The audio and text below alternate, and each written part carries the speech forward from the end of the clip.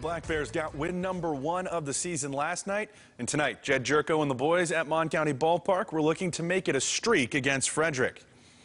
The series rubber match on the turf in Granville this evening, but it was the Keys that got things started in terms of the scoring. Kendall Ewell blasts one 442 feet over the center field wall, and that makes it 1-0 Frederick in the top half of the 4th inning. West Virginia, though, responds to get out of that inning. Blaze Brothers handles a tough hop off the mound, tosses it to Brandon Dieter, who relays it over to University grad Ross Mulhall at first for the 4-6-3 double play to send it to the bottom half. In the bottom of the 5th, the home team gets the proverbial home team bounce. Haven Mangram's bouncer in front of the plate causes all kinds of problems for the pitcher, whose errant throw down the first base line allows Mulhall to come in from second and lets Van Gupton Jr. sprint all the way in from first. That gives West Virginia the lead 2-1 after 5. Anander DeSatis double ties it in the 6th. Then in the top of the 7th, Logan Sanders takes the lead back for Frederick with this single into center. That loads the bases with just 1 out for the Keys,